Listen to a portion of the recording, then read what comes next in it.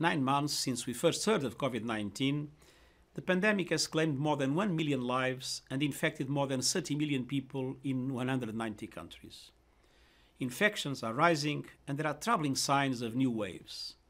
Much about the virus remains unknown. But one basic fact is clear: the world was not prepared. The pandemic has revealed utterly inadequate health systems, yawning gaps in social protection, and major structural inequalities within and between countries. We must all draw the hard lessons of this crisis. One of those lessons is that underinvestment in health can have a devastating impact on societies and economies.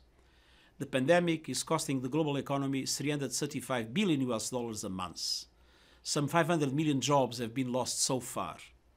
Human development is going into reverse for the first time since we started measuring it in 1990.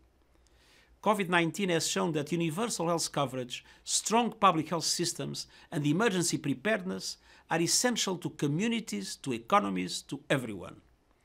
That is the backdrop to the policy brief we are launching today. At least half the world's people do not have access to the health services they need.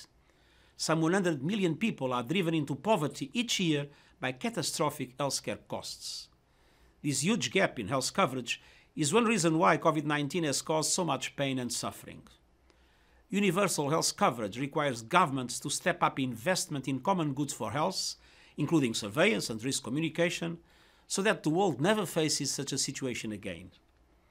It also requires public health programs to be inclusive and equitable without financial barriers. Health treatment should not depend on financial status. All countries have agreed to work towards universal health coverage as part of the 2030 Agenda for Sustainable Development. But we cannot wait 10 years. We need universal health coverage, including mental health coverage, now, to strengthen efforts against the pandemic and prepare for future crises. That is just one of the 5 major recommendations in this policy brief.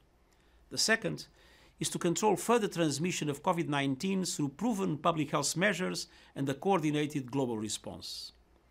The third recommendation is to protect delivery of other health services during the pandemic. COVID-19 is indirectly killing people with heart disease and cancer, as well as those it infects. And access to mental health services and sexual and reproductive health programs cannot be compromised. Fourth, we need to ensure everyone, everywhere, has access to future COVID-19 vaccines, tests and treatment. Funding the groundbreaking ACT Accelerator is the fastest way to end the pandemic. And fifth, we must strengthen preparedness. That means involving all sectors of society and investing in alert systems that trigger action by health authorities. Pandemic preparedness and response are global public goods that require large-scale investments. Universal health coverage comes at a cost, but the price is cheap when we consider the alternative.